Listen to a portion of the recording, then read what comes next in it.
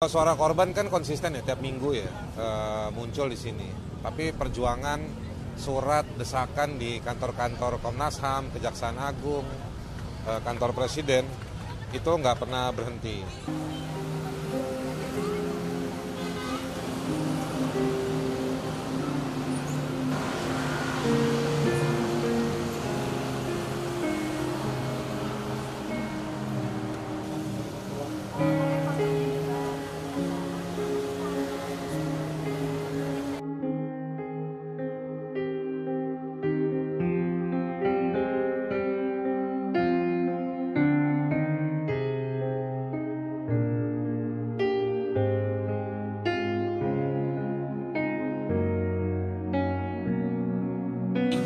Mendapatkan kejelasan dan belum mendapatkan keadilan.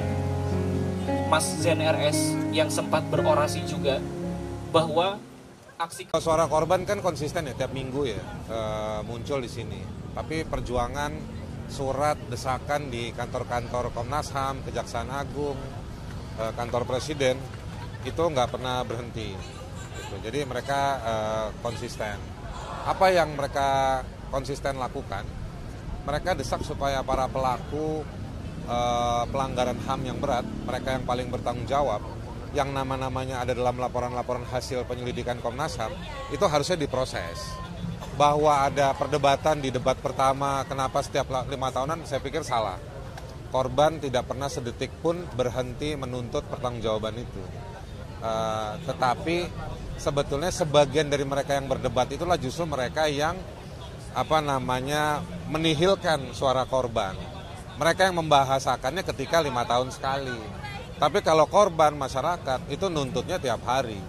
Jadi itu perdebatan yang tidak cerdas yang ada di antara para calon. Gitu.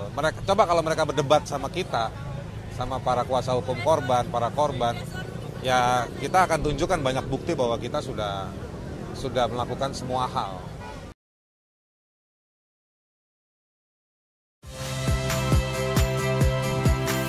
Saya Ihsan Sitorus.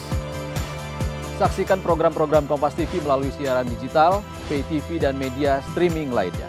Kompas TV, independen, terpercaya.